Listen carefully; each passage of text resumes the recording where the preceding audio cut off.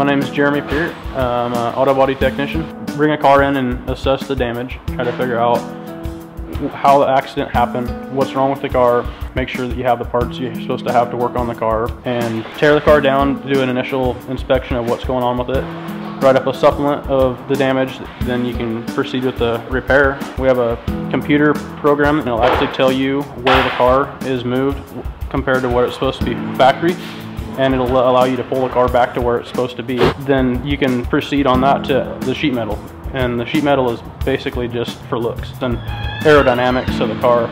If you have a dent or whatever you have to do, or a door skin, you repair it and get it to the paint size. They prime it, and then once it's painted and clear coated, it comes back into my stall. Usually it takes maybe a day or so, depending on how extensive the damage was, and then you'll go back to reassembling the car. Then it goes to the detail area and back up front. When a customer brings a car in, it's all damaged, it looks terrible, you end up fixing it, making it look like it's brand new again. That's a pretty good feeling.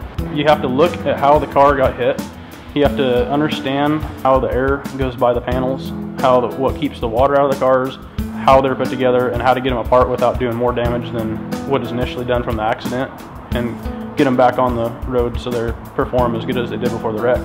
But I ended up getting a job at a different shop. They told me to buy my tools, and they said that they were going to train me in the shop. The colleges, they do provide you with the basics on how to repair a dent. If you do find that this would be a career that you would enjoy doing, the most important thing to remember is your quality.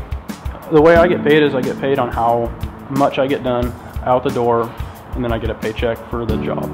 So you can just bust through a bunch of jobs and get paid for it, but if you're not doing a quality repair, you'll find yourself next month being upside down because all those jobs will come back. So if you do your job, you do it correctly, take your time, you'll end up being a lot happier in the end. It's very challenging, but it's, like I said before, when you see the taillights drive away and the customer's happy, it makes it worthwhile.